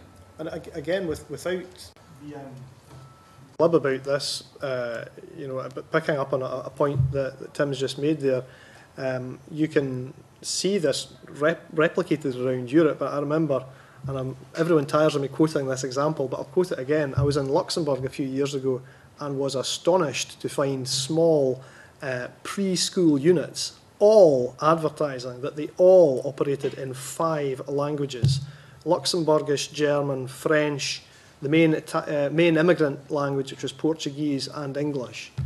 And if a small preschool unit of 40 kids can manage that, I'm not saying we can manage that tomorrow in Scotland, but it does indicate that small schools as well as big schools are capable of doing good things in this area. But I don't underestimate the challenges, and they are real. Thank you. Yeah, Claire Adamson. Thank you, Convener.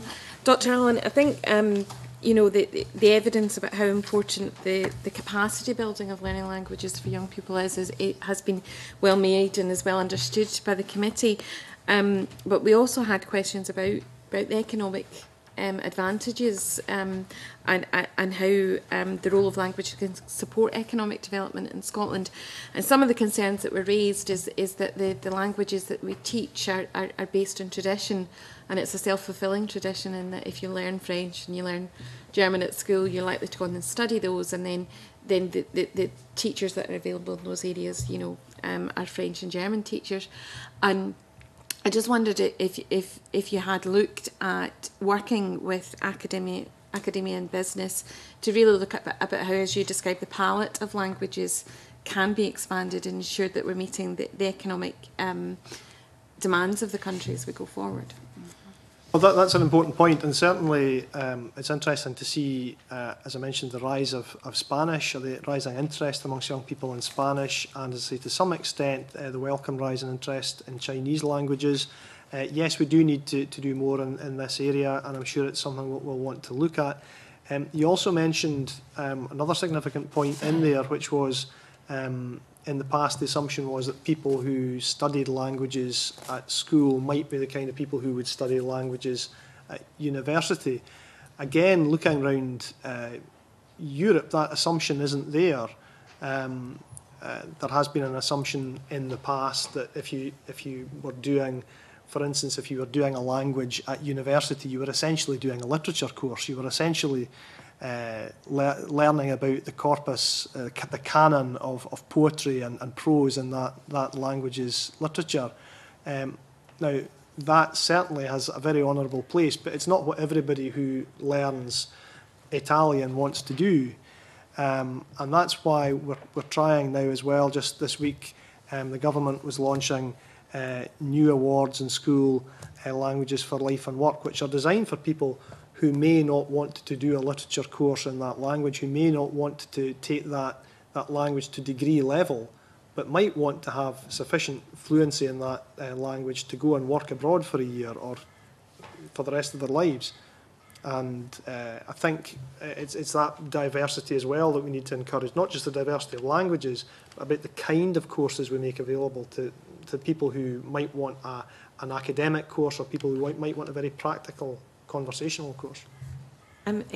Just a supplementary along this area is that we talked about how the community could become involved and in schools, and that's perhaps there's already a model there for parents and groups being set up within the primary schools, but there's also the business communities in the area, and some of the evidence that we showed said that there was quite a keen interest in businesses in the area actually becoming sort of champions for the schools, and I wondered if you'd looked at any way that this might be facilitated.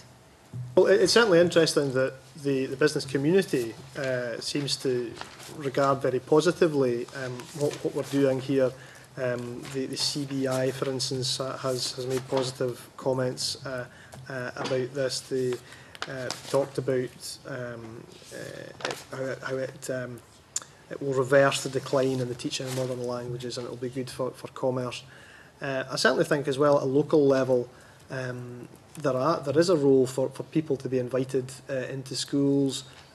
Teachers will be in the classroom, but people invited into schools to talk about the role of language in business. In fact, I think there have been some efforts in that direction already in some schools. Perhaps you're able to talk about.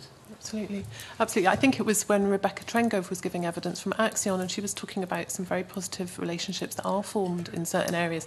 And I think she said something struck me as quite relevant about how it very much depends on the nature of the local community and on the nature of local employers. And some local communities are very well placed. They've got a major employer where particular languages would be relevant. And I think that suggests itself absolutely to those authorities and schools in those areas to do that.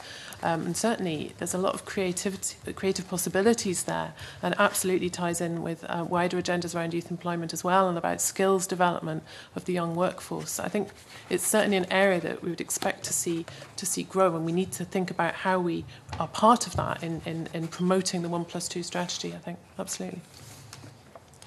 Helen? Supplementary, much convenience, supplementary to that, and I mean, I just wondered if you're aware of the work that Shell has done. If we're looking at parallels, Shell, in terms of the science work right across Fife, has introduced a science week in Fife, and it's usually about May time they do that, and they pay for children to bust into a central location, and they have all sorts of science projects, and it's a place called St Colm House near Alasdair, and it's that kind of excitement that you maybe could try and generate from other big companies like you've mentioned, if we get them to help to, you know, celebrate this sort of work on an annual basis. But also there was a second point, if I may convene, and that was on the creativity aspect of things. And I'm just wondering, you know, and Claire mentioned the point about capacity building, and I'm just wondering what kind of discussions are you having with other funders like the National Lottery and so on, because one thing that quite excited me when we heard from witnesses was how through using the IT equipment you were able to get whole communities potentially. This was an idea that was coming through as they were speaking. I'm not sure they actually said that, but it was forming in my head, was you could get whole communities to link up with other communities abroad, and you could use IT to do that, but somebody would need to fund it. So I'm thinking, I chair the Industrial Communities Alliance cross-party group, and I was just thinking that some of the areas where they're suffering from, you know, needs for regeneration, it might be very pertinent for them to be applying for funding to, say, the National Lottery, to do links with that for, you know, grandparents, parents, children, linking up with other parts of the EU. But it would need some kind of prod from Scottish Government to the lottery funders to get them to accept us as a possible kind of funding you know, possibility. So I only ask you to look at it, not to commit yourself to it, but to look at that.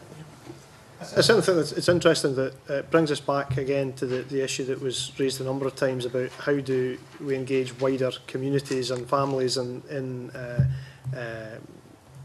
seeing this as an important transformation in schools. Obviously, I can't speak for the National Lottery, but we would certainly obviously want to keep all options open.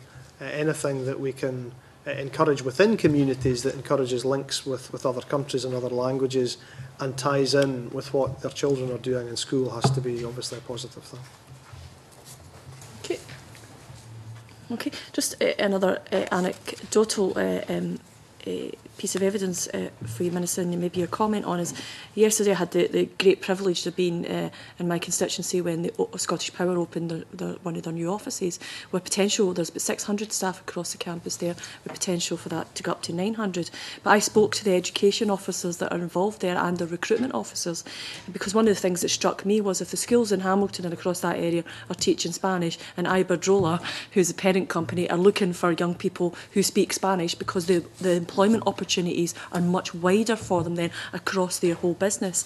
So one of the things that I'm doing, and I think maybe a responsibility that we've got as well in our constituencies, when we know that there is business champions, or potential for business champions there, is how we do that. So I've set up some meetings with some of the key people in Scottish Power based at the Hamilton campus, and trying to tie them in with the local schools, and doing that. And they've got a STEM officer as well, which is obviously Willie Coffey's going to come with a very final question on you about STEM, but they've got a STEM officer as well. So I'm hoping to tie all of these key people in together and then tie them up with the local schools, so that they then have young people getting involved in energy sources, you know, and the science of that, but also young people thinking this could be a career path for me, and a way to do that is to have Spanish as a language.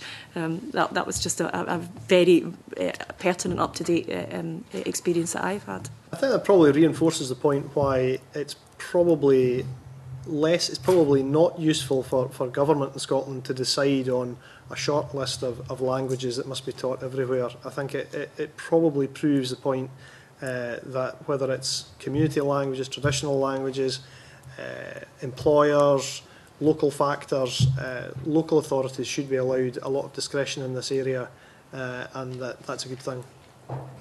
You're right at the time that you need to go, Minister, but we have a very quick final question for you, if you're okay to take that. Yeah, Willie Coffey. Thanks very much again, Convener. It was again, Minister, to invite you to look forward to future, and particularly with science and engineering students. And do we think that we're doing enough to encourage science and engineering students, particularly coming through university, to combine their studies with a language? When I was asking Robin Parker this at a previous session, how many graduates are coming out of Scottish universities in science and engineering with a language element somewhere, not necessarily to degree level, as you've mentioned yourself, but we weren't sure just what that position was.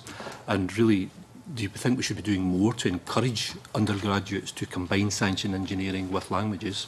And how successful do you think we could be at doing that if we think that's the right thing to do? I don't know the figure that you're looking for there. We can try and find it for you.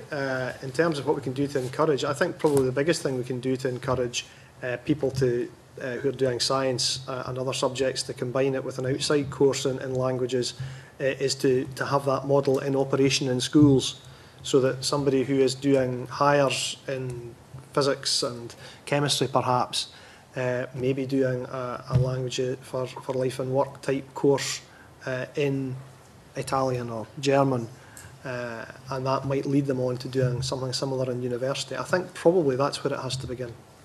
Do you think the curriculum at school level is flexible enough, I know, to allow science students to combine with a modern language? Well, certainly, firstly, in terms of the new awards that were launched this week, they definitely are. That there are awards that people might take in third year, they might take in fifth year. They can combine with certainly hires that have nothing to do with languages or literature, and I would like to see that kind of flexibility introduced into our system, both in schools and in university. Can I thank you very much? We took you over your time, Minister, but I think we found that certainly very, very interesting for us. You've answered some of the key points on funding that I think that we needed to know as well. And I think notwithstanding some of the follow-up, that I think our clerks will get in touch with your officials and do some of the follow-up, because I think that's very valuable for the outcome of our report. And can we thank you very much for your attendance at committee today and your evidence. Thank you. Okay, I'm going to suspend for 5 minutes just for a brief comfort break.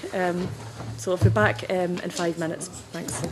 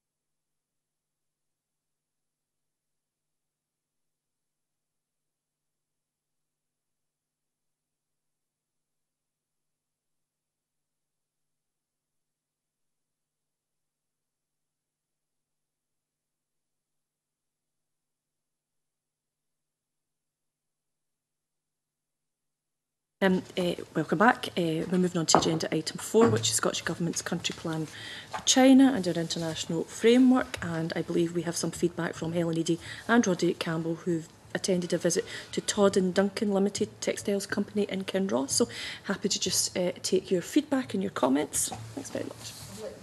Shine first. And I was going to ask you to shine first. One of the major problems with this is it was quite a while ago that we did this visit, and it's kind of sunk into the recesses. But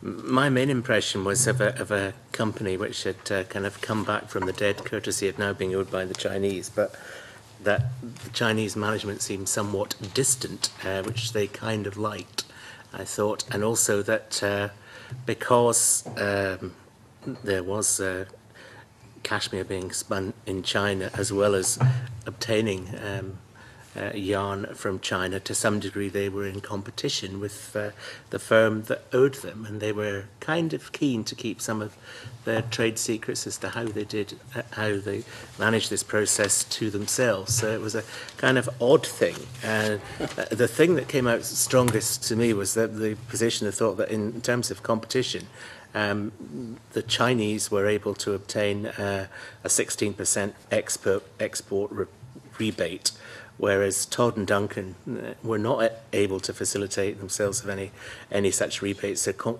in terms of competition, they were at a disadvantage. So in trying to sell the spun yarn on the market, they had to rely very much on their quality and expertise, and in particular the kind of wide range of quite sophisticated colouring they put onto the spun yarn. So we had the opportunity of seeing the process itself, which was quite impressive. They export a lot of this yarn both to Italy, and they seem to have a fairly regular kind of overnight trips with the spun yarn down to Hoek there, so it seemed to work well. But it's a kind of specialist business. It's a relatively small business, which seems to be working well. And obviously, we have to, I suppose, take our hats off to the Chinese for rescuing what was a business which was in difficulties. And it's obviously a job market in Kinross. That's probably the main points that I can recall that struck me, but Helen, you might want to carry on. Thanks, Roderick. I'd just like to revert back to the 16% rebate issue, because I think it's a really important issue, because under the World Trade Organization rules, these were meant to be reduced to nil, and that's a really important point. But in actual fact, these rebates had actually increased at the time of the economic downturn. So that, in fact, has placed our Scottish companies at a disadvantage. And I just wonder, maybe it's something we could maybe write to the appropriate minister to say we were very concerned about that, and maybe it's something that they could raise with the Westminster government, because I think somebody somewhere should be really shining a torch on this specific point, because, if World Trade Organisations are rules that we should all be signed up to, then China should be party to that as well, and apparently they seem to have agreed to it at some stage. But it would seem that they haven't done so. So I think that's a really important point as well.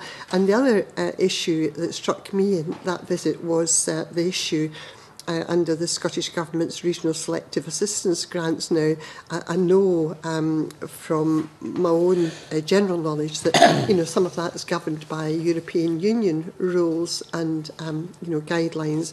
So there's maybe not a lot that the government can do, but it did strike me that this particular company was competing against mainly Chinese or Italian-owned textile firms, which have in fact benefited from this regional selective assistance, and our own Scottish Indigenous companies can't benefit in any shape or form. So there's an issue there that we maybe need to just reflect upon in our report as well when we come to write that up. Because Todd and Duncan were saying quite clearly that they've never been able to qualify for any assistance from any of the government agencies due to the size of the company, its GDP and the number of staff that it employed. So maybe that's something that we can think of. and they did say that they had worked with the university on the issue of training, but that because of the resources issue for the company, they had to pull back from that. But one of the points that they highlighted to us was the relationship previously with the job centre. The way that it used to work was very helpful to them, because they were able to phone up and get workers on tap almost immediately. But now, with the remoteness of the job centres, that has really created a loss of personal contact and understanding that the management used to have.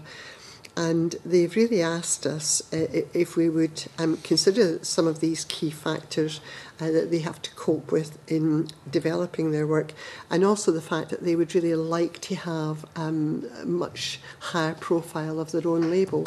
And when I saw some of the products, you know, and they took us to a factory shop, and anybody can visit the factory shop, and you get, you know, good prices there. But it did strike me that it'd be really good if this company could develop its own label that would help to develop it as a company of the Todd Duncan label of origin, and they think that that would help to strengthen its market hold. So. And again, it raised the issue of language, which was the primary purpose of our visit. It said that, you know, they really found it quite a disadvantage to them in not being able to converse in a variety of different languages, particularly Chinese, and that they had to rely upon local people to help them in China. So it's a very worthwhile visit. It's a very short visit in some ways, but the management were very helpful and very forthcoming, and I hope that arising from that there's maybe some lessons that we can take forward and maybe help them in some way too. Okay, thanks very much. A lot of things there. I think a number of things we can raise with the Minister when we've got the Minister in front of us and have them in the report. But yeah, we should follow up all of these in the course of our evidence taken. I think one of the things on the language learning, which is something that sprung to my mind, was that if Todd and Duncan are not currently a member of the Collective Learning Partnership, maybe we should encourage them to do that, because one of the things that they offer is the teaching of foreign languages to their staff. You know, which other companies I know have benefited greatly from that. Spanish being one of the languages that they learn, so maybe we can get the contact details across to Todd and Duncan to allow them to train their own staff, and or the staff to get the training via the local college. Jamie? When you say that one of the things they want to do is to use their own label, what label do they use in the factory shop? And why can't they use the Todd and thingy label? Well, I think they use the Langlands label at the moment. That was the impression I had. And I think also the fact that they're selling the yarn back to the parent company in China.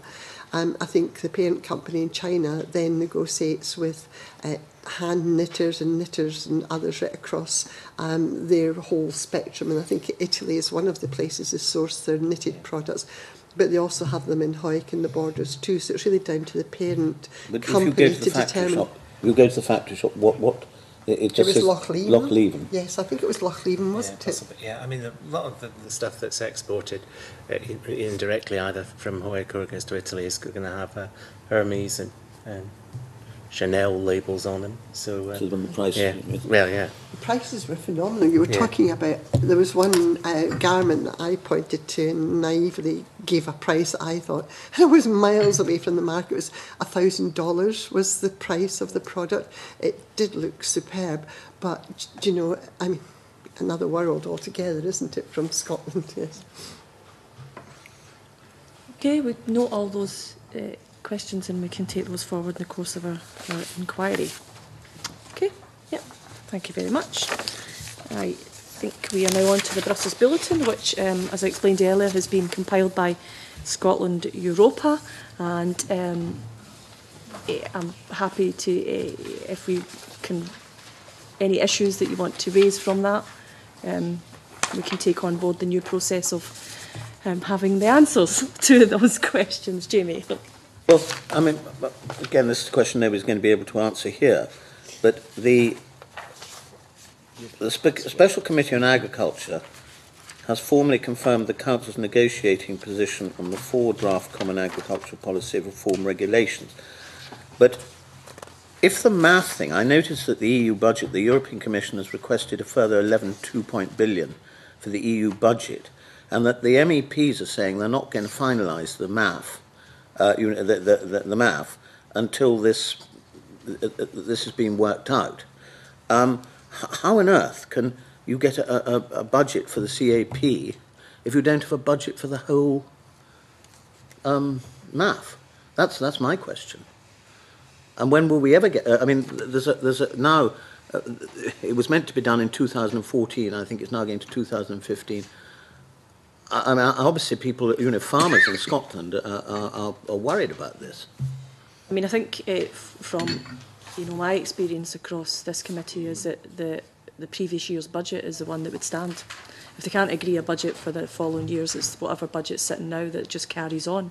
I think my question would be, why does the Commission want an additional 11.2 billion when there's extreme stress on the budget in the first place? So, good question. Yeah. Yeah, Helen. I was very interested in the item about banking sector reform and about the proposal coming from Allan McCarthy, which is talking about a draft non-legally binding report on reforms to the EU banking sector. But the bit that it really interested me in that was advocating mandatory separation of the bank's retail and investment activities. And I'm just wondering if we can maybe, through this new process, find out from whoever's going to advise us what the likelihood is of that actually becoming EU law, because I certainly would welcome that. I think that would be a step in the right direction. But wondering what the political realities of it becoming a reality. Okay. Just on the new process, I thought, is someone taking some note of these questions and we can get them to Scotland Europa? Yes. Yeah. Okay, anyone? Billy? It's called not just gangsters now, but banksters. Yes. You can see the connotation in that. Yes. Probably best not to comment. Willie?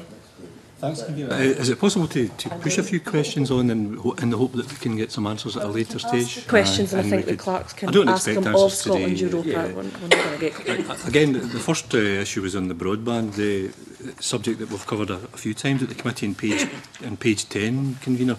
I note that proposal with the aim of cutting by 30% the cost of rolling out high-speed internet. Now, I don't know what I take from that. Does that mean a budget cut, or is it an intention to try to reduce the charges for bringing high-speed internet in across the European Union? I'm not quite sure what that means, to be honest, but I think it sounds encouraging, but I'm not sure. We do know from a previous report, Brussels report here, that there was quite a substantial cut in one of the budgets that was going to help this kind of infrastructure throughout the European Union, and that was worrying to some of the members of the committee. So any kind of follow-up information in that area would be very welcome, convener.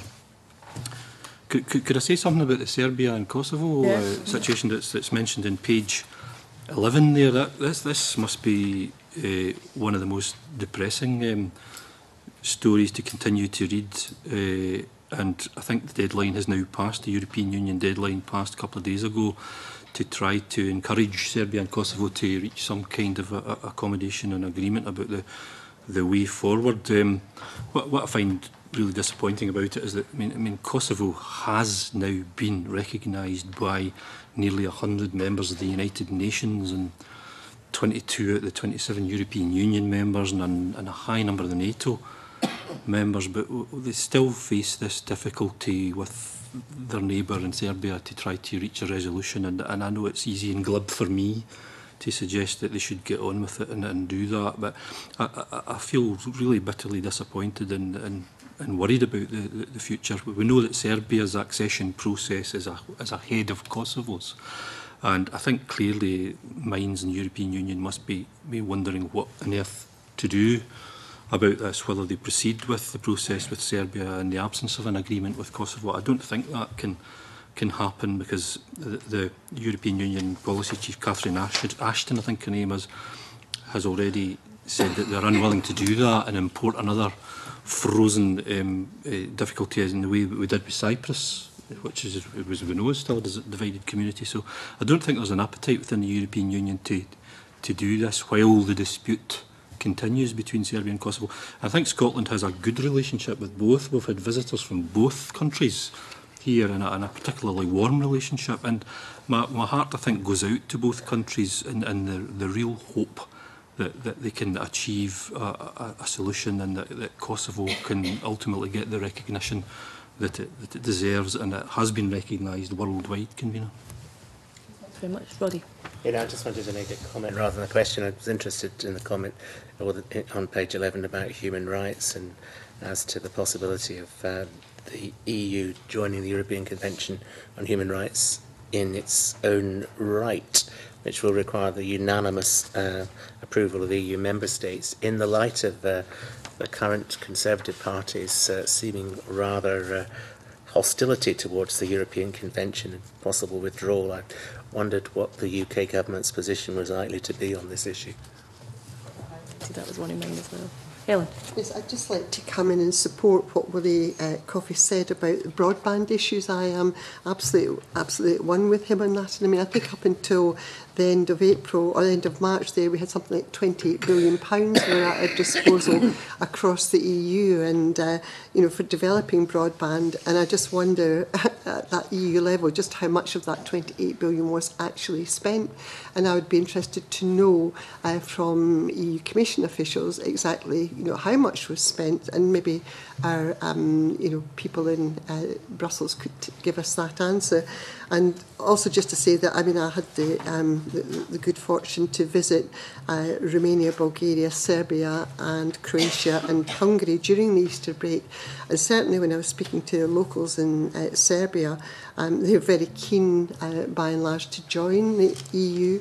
And like you say, we did have the Serbians visit here in the Scottish Parliament, and they too were very keen.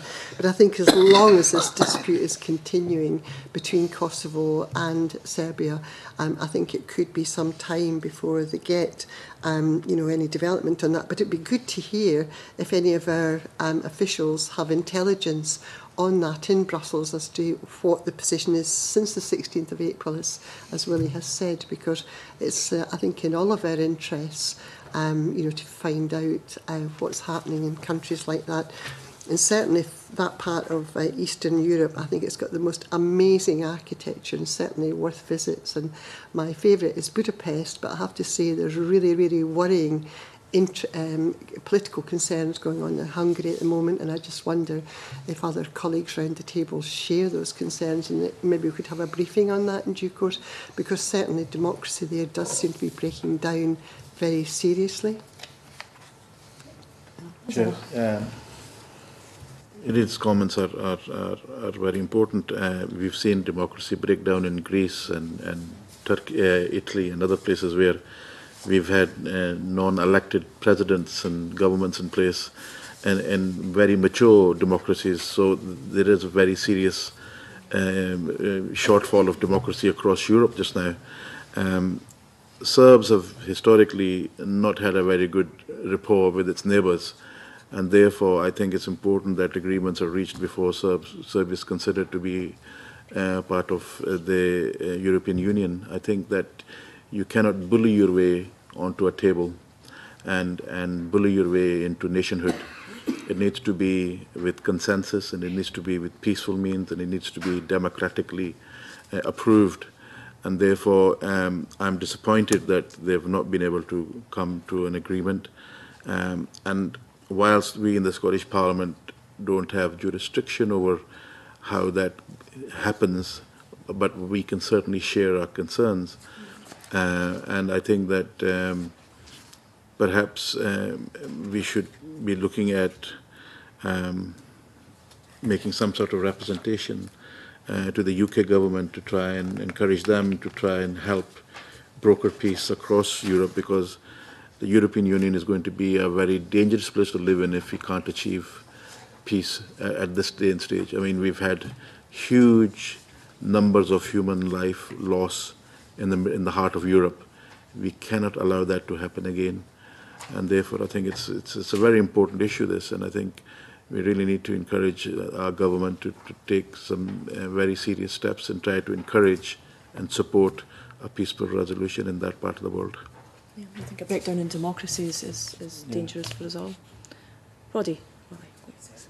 One other matter I just wanted to raise, I was quite interested in the reference to the environment impact assessments in a recent European Court of Justice ruling that member states can't just place a quantitative size threshold to decide what projects need an assessment, now being based on potential environmental impact. I just wondered, or makes an inquiry as to what the Scottish Government would be doing in the light of this court ruling. Maybe it's something obviously I could raise in as a written question or otherwise to the government, but if there's any other information that would be forthcoming, just amplifying this little paragraph, it would be helpful. Okay. Claire Adamson? Yeah, thank you, Convener. It was just in relation to actually page 2 and the information about Portugal, when it mentions that a court ruling has deleted 1.3 billion from the austerity measures. I wasn't sure if that was a court ruling internal to Portugal, or it's actually the European Union that had taken that decision. It was quite interesting, but obviously in complete sympathy with Portugal, who are struggling under austerity at the moment. It's very worrying that there'll be further cuts to spending in health, education, social security in that country, which is obviously suffering really badly with crippling levels of youth unemployment at the moment. Okay, Lily? Thanks, I think it's internal Portuguese courts that have declared some of these cuts as unconstitutional, and perhaps somebody should have thought of that before they proposed the cuts. But that's another story. It was just to go follow up on the Serbia-Kosovo issue there, Convener. I mean, the progress towards any reconciliation is inevitably painful, but it's no half as painful as the alternatives in the place that both countries have come from. I would really welcome even a briefing of some kind to the committee about what's happened and happening there. I know we've all got European Union members in the European Parliament, and I'm not quite sure who would be the most appropriate to give us or send us a briefing, Convener, but I would really appreciate that before we perhaps then made some kind of submission to ask for help and to offer our help and support. I would certainly support that, Convener. Yes, right. I think that's a good move to do that. Thank you. And anything that we can do to forge closer links, not that we could be helpful directly, but perhaps indirectly that we can influence things. Yes. Okay, just a couple of things that I wanted to pick up. I think we should take cognizance of the issue around about structural funds and the fact that we managed to negotiate a better settlement for Scotland than we anticipated. That was a bit scary for a while. The other thing is the issue on international students and researchers. The Commission proposing new rules to make it easier for international students and researchers to live and work in the EU. I think that will be everywhere else in the EU apart from the UK, because we know the pressures that have been on our colleges and universities and business. And I think that's something we should raise with Scotland Europa directly as well, and certainly something we should raise with the UK government. If the EU are coming up with rules to make this easier, but in contrast, the UK government are tightening the rules and making it much more difficult, then that has an impact on us all. The other thing that I picked up on is the European employment, the European Commission's most recent employment and social situation quarterly review. I think, again, is something maybe it's worth having some sort of a briefing on, and as to where that's going and how that will impact on other countries, specifically within the EU. The other thing is when we recommend this report at the end of the session to other committees is to make the Education Committee aware of the international students and researchers situation, but also the situation about Horizon 2020 in Scotland and how we're dealing with that. I think finally, I know you're trying to get in, Helen, finally backing up all the comments on Kosovo, and certainly I had highlighted the human rights issue as well, because I felt the EU, again, as same as the international students and researchers, taking a step forward and the UK government taking a step back. I think that has to be highlighted. Helen? Yes, my other question was on page 9, which was on the venture capital and social entrepreneurship funds. Given that, the social enterprise is a big issue for all parties in the Scottish Parliament, I just wonder if we could have a wee bit more briefing on that, because, for me, it's very technical what's stated there, and I just wonder what the implications will be for our social enterprise in Scotland in what is stated. And, you know, I go to Council of Europe meetings, but I haven't seen this on any of the agendas there. And I just wonder what it actually means in reality for people. So if someone could get us some more explanation to that, it'd be helpful.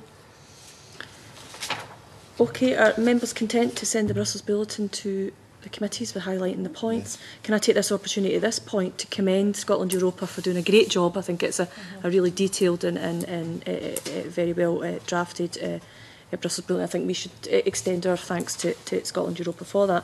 I think Jim's going to come in to give you a wee update on where we go next with this. I think that conversation we've just had in the Brussels Bulletin demonstrates quite clearly, you know, the need for a European officer on the committee to answer some of these questions directly, because what you've got now is Spice and the clerks doing a lot of running about to find information and briefings, whereas we could have had immediate answers to the questions. But I think Jim's going to tell you what happens next with how we get answers to some of the questions. Jim. Yeah, thanks for that. It's just helpful to just clarify the process. So what the clerk's office took a list of the questions that you had, and we will now forward those on to Scotland Europa in Brussels with a copy of the official report for the meeting as well, and ask them to get as much of the briefing as you've requested, and hopefully we'll get that for you for the next committee. But obviously, if that's not possible, we'll get it as soon as we can thereafter. Okay, members content with that? Yeah. Okay, as agreed at the beginning of the meeting, agenda item 6 will be taken in private, so we'll just take a few minutes for broadcasting, and our vast members of the public, thank you for coming.